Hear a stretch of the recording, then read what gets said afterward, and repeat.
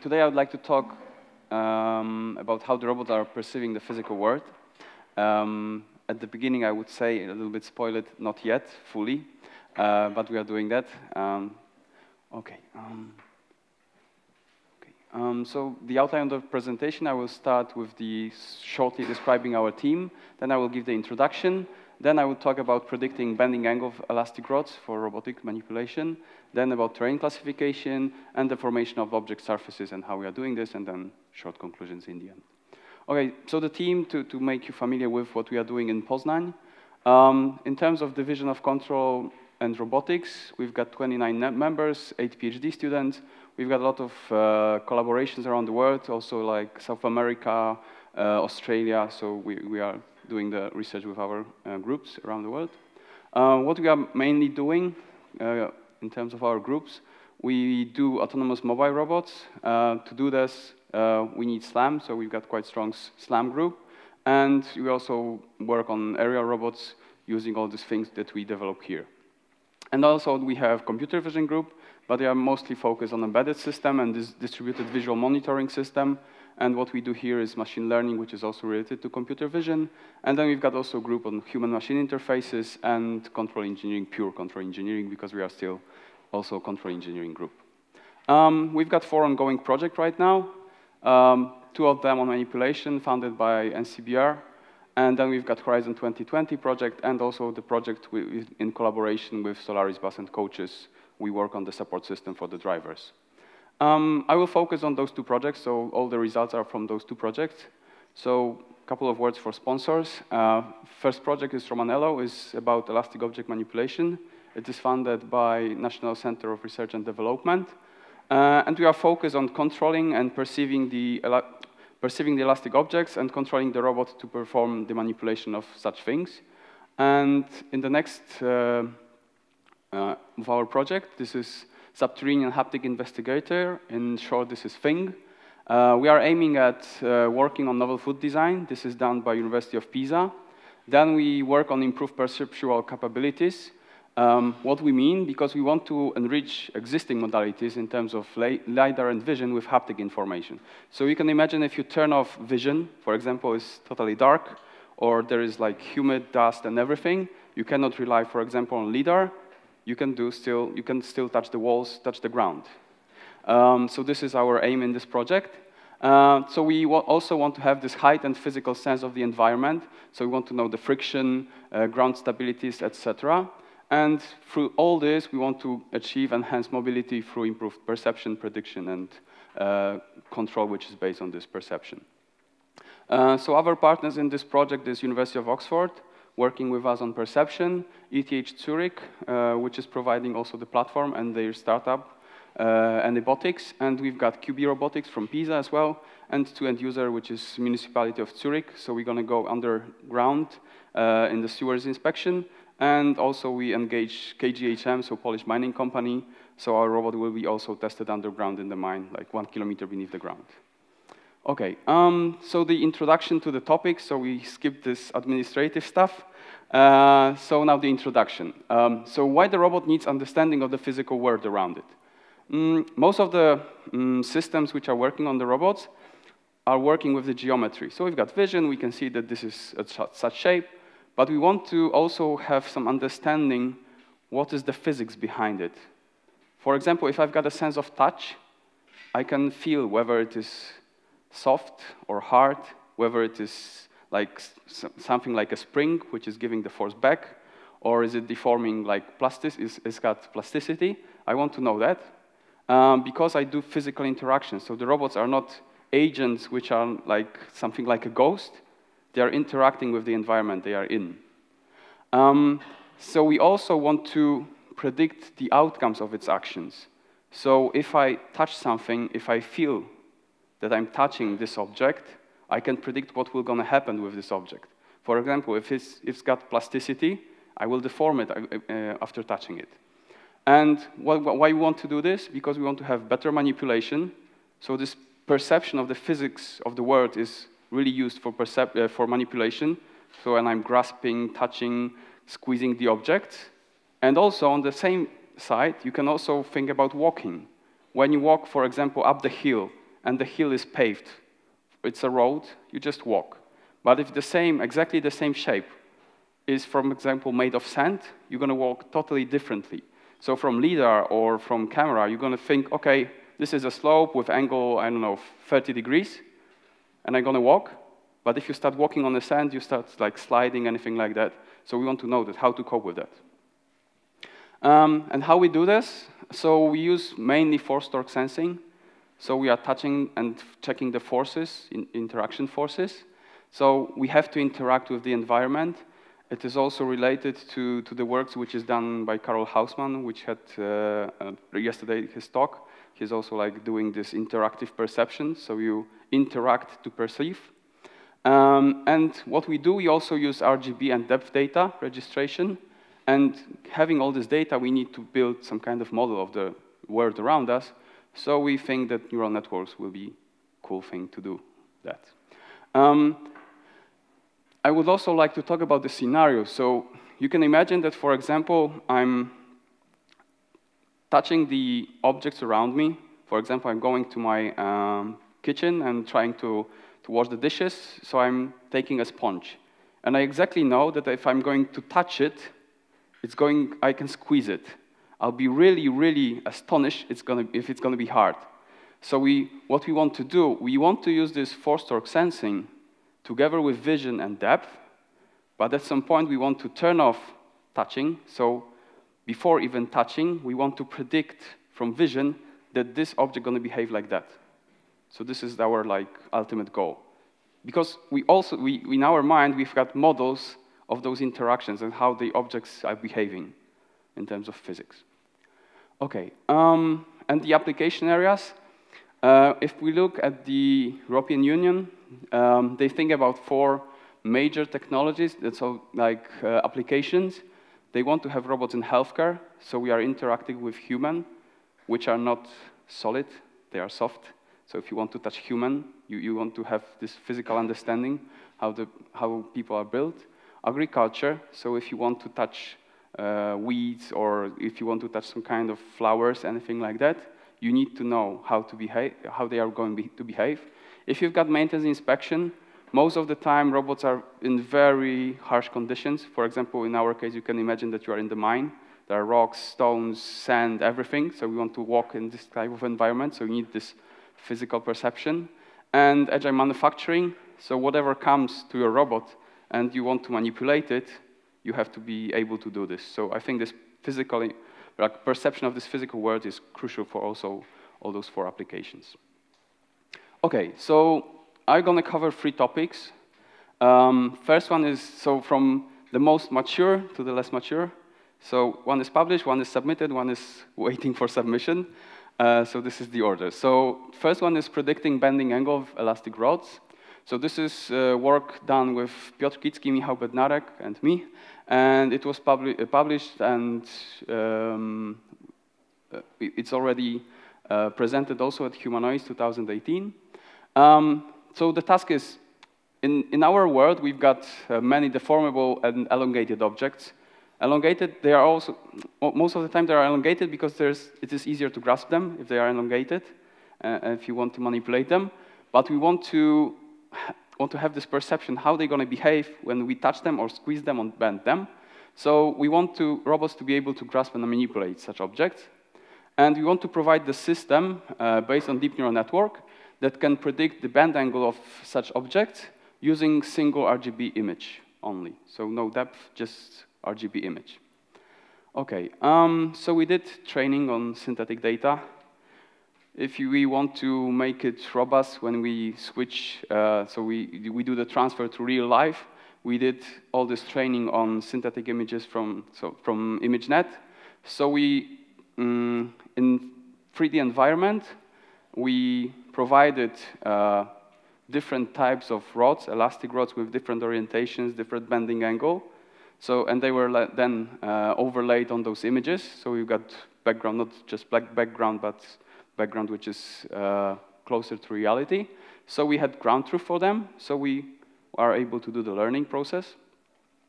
And so what we propose is encoder-decoder neural network architecture, but with interpretable latent vector.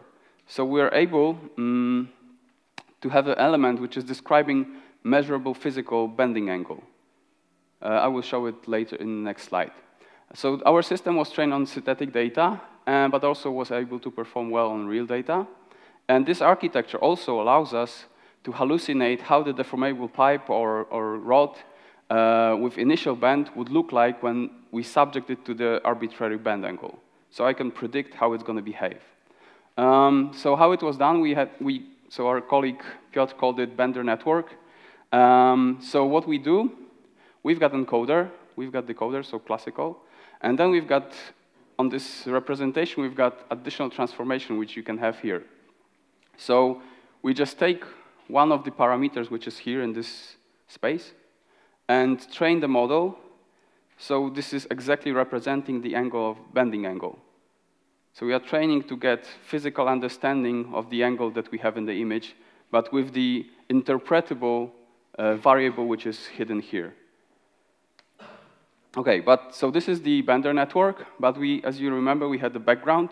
So to deal with the background, we used another network which was doing the mass generation for us.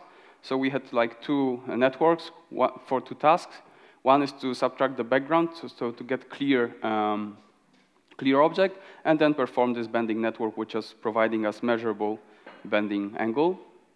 And if we look at the results, we get synthetic data, two data sets here, and real data, and we did different slices of this data.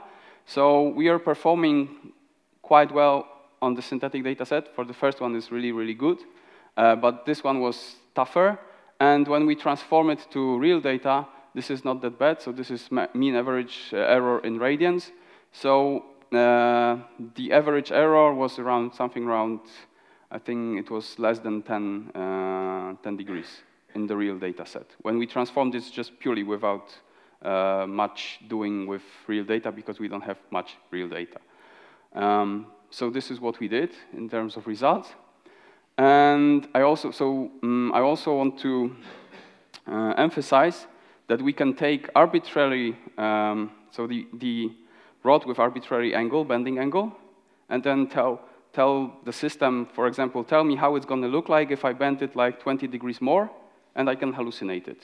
So this was like one of the nice things that we could get here. Okay, so the next slide would be on terrain classification. And what we did here,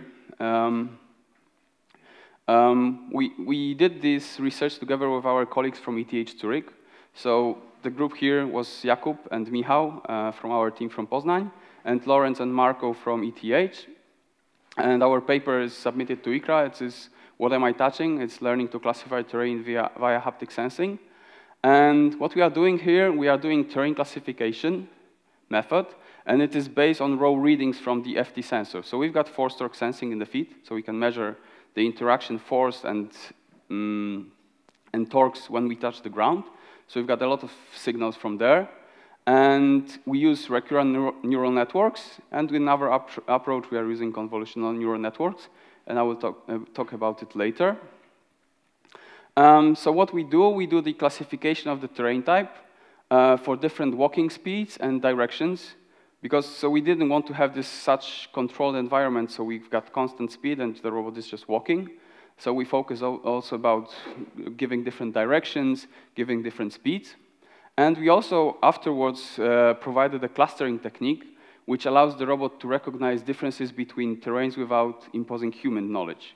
Because the problem here is with this physics, if we give the categorical data, so if I tell, okay, this is a sand, this is grass, this is asphalt, this is also sand, but this is our imagination, it is somehow related to the physical properties of those materials, but not that much. So we wanted to find groupings in unsupervised manner, because it might happen that the classes that we think they are distinct, in terms of physics, they might be almost the same class. So this is what we wanted to achieve here. So find the similarities in the data, not in our semantics that we have in our world. What I mean through that is, you can imagine once more that we've got sand. And you are walking on a beach, so it's close to the seaside. When you walk far away from water, it is like really like dry, so you just sink in this sand. If you are closer to the water, you've got more and more moisture, it's becoming harder and harder, and in the end, it's almost like concrete. So even though you name the class sand, its properties are changing through humidity, for example. Other case, which also was mentioned by one of my colleagues, is the temperature. Temperature is also influencing your perception in terms of physics. Where? Water. One day, you are walking, and this is a water, and this is, let's assume this is shallow water, so we can walk through it. So we just go. And today, we've got freezing, and the same water, the same spot, the same place, gonna be hard because it's ice. So it almost looks similar because it's shiny. Because if we assume that this ice is quite nice, so it's going to be close in terms of visual appearance to the water, but its physical property is going to be totally different. So we have to think about perceiving the physical world also in terms of what is around us and what are the environment variables around us. So these are like quite challenging things that are coming into mind. Okay, so we did the research on 2 robots. The robot on the left side is from ETH Zurich. It's called Animal, and this is one of the robots that we built ourselves at Poznań University of Technology. This is second version of our robot. We've got now, so this is second generation, and we've got now third generation. So we're building them from scratch in our lab. So I was one of the co-authors of the robot with my colleague Dominique Belter. We started building walking machines when so this was our master thesis project, and this is what made us stay at the university, so we followed with these walking machines. And in the end, we managed to get to the point where we are working with labs around the world. And I think soon, so it should be January, we're gonna have this machine also, because in our EU grant, we are going to have this robot from Zurich in our lab working on it. So if you are willing to see this robot, we also going to share videos, but if you're willing to come to Poznań to see this cool 4-legged robot walking dynamically, jumping and running, so you are welcome. Okay, so these are the robots. We had different terrain types, for example, sand, rubber, concrete floor, artificial grass, chipping, and gravel in here. So this is loose, stiff, and for example, rubbery surfaces, so different surfaces. And in case of this ETH robot, they had similar terrains, but walking outdoors. In our case, we do this in laboratory. So we totally had 2 data sets with 2 different robots and showed that our method is working on both robots and both data sets. And in their case, they had the simplified version of the data because each step was of the same length and they were only walking forward and backward. And our robot was walking with 5 different speeds and in 3 different directions. So we work straight lines, so forward and backward, and then we also were rotating, so then forces on the contact are different, and also we are walking sideways. So we've got a lot of different length of signals. Okay, and these are the types of terrain that we have. And first of the method that we proposed is based on LSTM. So we had forward and backward pass, and we stuck a couple of those together, and it was quite fast in learning and working pretty well, as you're going to see in the results section. And so then we've got input sequence and concatenation, and there you can also see this forward and backward pass in here. So this is one of the approaches. And the next approach was with convolution. We had 1D convolution. You may ask here what this input means. So this is 70. So 70 was the length of the signal, which we get from this ETH data set. So this is length of one step in terms of how many samples we had. So it was 70 samples per step. And 6 is a 6-dimensional vector that we have for each sample because we've got three components of force, so force in X, Y, and Z direction, and we had three components for torque, also around X, Y, and Z axis. So this is why we have 70 by 6. So then we do the 1D convolution, we do concatenation with max pooling, we've got residual block, and then we get, so through fully connected layers, we got to classes. So this is the point when I was, for example, in this case, when I was saying that the robots are not perceiving the world, physical world yet, because we are in the categorical data, we've got classes, not directly parameters. So this is one of the things that we have to elaborate more. And the things that we want to do, first, we want to do some kind of smooth transitions between the classes. So for example, Gaussian processes. So we can tell that this terrain is more like sand, but a little bit like a grass. So we want to not want to be like crisp, but we're like more fuzzy. So we're going to get add more layer on top of that.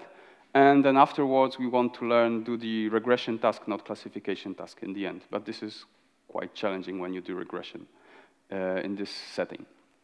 And in terms of results, so we work on this RNN with this data from ETH, which got fixed length. As you can see, we are almost, I think, 95% in here in accuracy.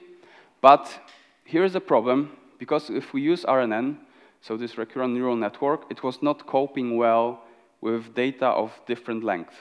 So because our data set, so from PUT, had different number of sample for each step, because we were walking with different speeds, different directions. So as you can see, the performance is really, really poor. It's almost like guessing, no information. So we thought about different approach. So we couldn't do this using purely just raw signals. So we have to resort to using FFT. So we just performed plain and as easy as possible FFT transformation. And on top of those vectors of FFT, we performed CNN. So this is what we call, so FCNN, so it is FCN, so it's with FFT transform done before, so with some pre-processing. And the results are quite good. It's around 80%. Why I'm telling quite good? Because previous approaches are from, I think, 2-3 years ago, and they were using SVM. So we used the same data, the same representation. So we use FFT, and just only through using networks, we had this performance boost from, so this is from here to here. So it's more like 15%. So it was worth doing it that way. Okay. We also did the clustering. So this is what I meant, that we wanted to know what is really in the data without imposing our knowledge. So what we did is also we have this input here. So it is encoder-decoder network. And in here, in this latent space, we do the centroids. So we learn the clustering. But as my colleague, this is the idea from Jakub. We also discussed this in the morning. We do this, we not only do the centroids as the post-processing, so after we have representation, but we also adjusting the representation for this clustering. So we do it in one batch. So we do this inside learning process. So we allow the gradient to help us with finding the clusters. So this is so the centroids are not like on top afterwards when we've got present ready representation, but we're also influencing the representation to help us in this clustering process. Okay, so we need a short movie here.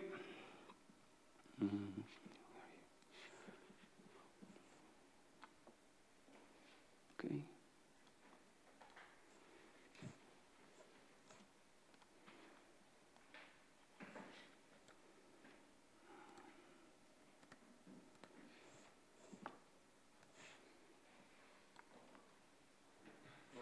Oops.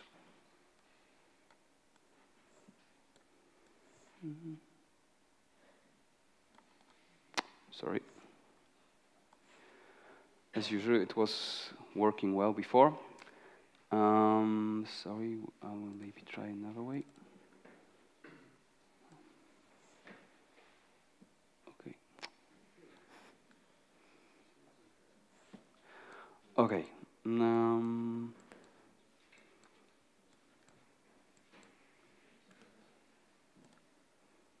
Okay. Okay. So then I will have to. So I have to resort to describing the process. So we had clustering process, which was doing really well, but something was not working. And because we used k-means, so we have to set the number of classes that we expect to be there. And we had number of classes that were there, so it was 6 terrain types. And we put the 6, and it was not working well. And something went wrong when we were discussing why. And it turned out that our clustering process also found out that there are 4 different legs in the robot, and each of them is behaving differently. So the system first clustered the legs, which were providing the signals. So we were now able to tell from which leg the signal is coming from. And afterwards, when we, on this, imposed that there are 6 additional classes, the system found that there are those classes for each leg separately. So it was quite funny because we were also discussing this with Jakub. We were confused why this is not working. There are 6 classes and there is no clustering. This is not happening. The clusters are like spread out and it was not working. And then he asked me, look, this robot's got 4 legs. And then we like set 4 classes. So the clustering algorithm found that there are 4 legs. And then we were able to find the classes of terrains inside those legs.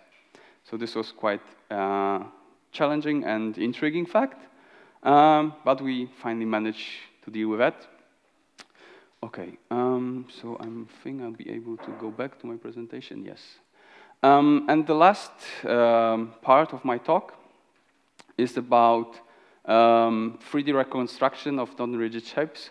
Maybe some of you might have chance yesterday to see the poster of my other colleague, Michał, who was presenting this.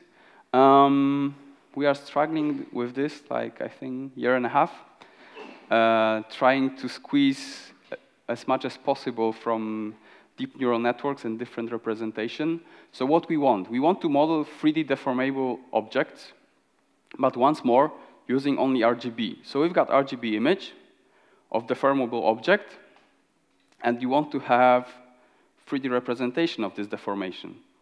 Why we do this? Because we want to predict the outcomes of interaction with the object while manipulating it. You can imagine you can have some kind of, I don't know, t-shirt, and you want to grasp it with one hand, and then grasp it with another hand, and for example, fold it. So we want to be able to tell what's going to happen with this fabric when you move it here or there, how it's going to bend.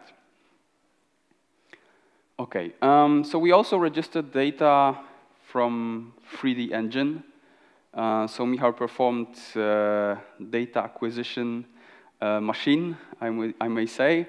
So all those materials were attached into points, and then we were blowing the wind through the scene, and it was just waving, and we got a lot of data. To make it more real, we put different types of textures on it. And to make it even harder, we put some objects in it. So we've got occlusions. So you have to imagine part of the object which is occluded as well. So this is the data set, and I think it's got a couple of thousands of images, of course, with ground truth, because if we've got this 3D data, ground truth is given, which is very nice. And what we have in this process, we've got 2 strands. Because we do things in 2D, this is this part, and we do the depth estimation. So we are want to get a heat map. The heat map is telling us where the points on the surface of the object would like to be. So, like going through whole learning process, we know that the, physics is imposing on us that the points are not moving farther than possible, because then we just break the material. So there are some positions and the possible movements of the points on the surface which are possible, and we want to learn that. So this is this part.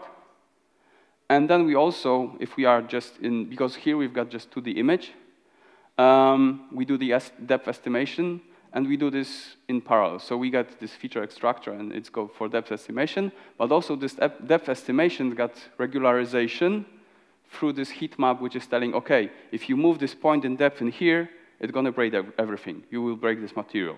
So this is how we do this. And so you start with this input data, color, image of deformed object. You got those occlusions.